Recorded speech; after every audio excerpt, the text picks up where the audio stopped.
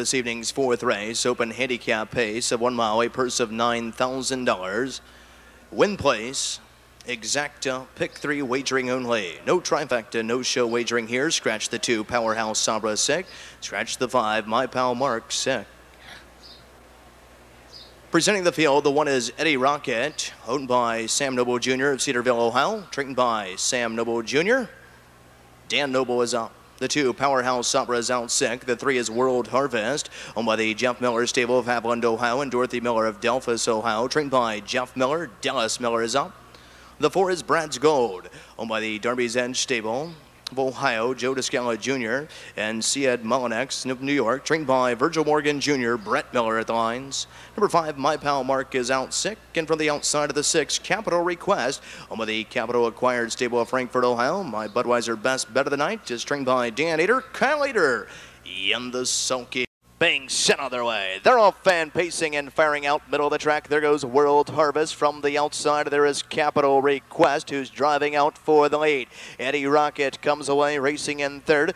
Dropping in, racing in fourth. That is Brad's Gold as they wheel by the opening eighth and over to the opening quarter they roll. And on top of the field, Capital Request is trying to clear to the front end tier. Along the inside, World Harvest will yield for a garden spot, racing in 2. Eddie Rocket is racing in third. Brad's Gold racing in fourth. The opening panel in 26 3/5 as they pass the stands for the first time and head on down to the half, and Capital Request leads the way here along the inside. Racing 2 is World Harvest, but up on the outside, here's Eddie Rocket to pressure the pace here as they step around the clubhouse, turning on over to the half. Eddie Rocket is trying to clear to the front. Capital Request on the inside, won't quite let him go, but does so now. Eddie Rocket onto the front end tier. They reach the half. They're halfway home in 56 seconds flat. Off the turn and driving down the backside of the open handicap, and Eddie Rocket with the lead here by 2. Along the inside, Capital Request is trying to go with him in second. Along the inside, racing in third, that is World Harvest. Fourth on the inside there, that is Brad's Gold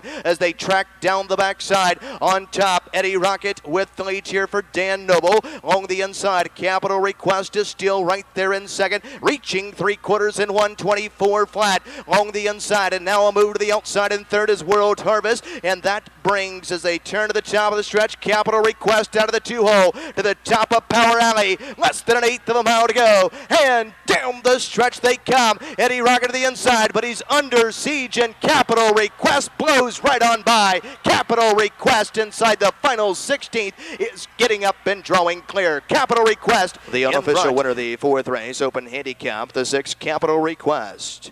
Budweiser Best Bet of the Night. Now the official winner of the 6, Capital Request, is a 5-year-old bay horse buying life sign out of an emotional mare. She by No Nukes. Home of the Capital Acquired stable of Frankfort, Ohio. Trained by Dan Ater. Nicely handled here this evening by winning driver Kyle Ater.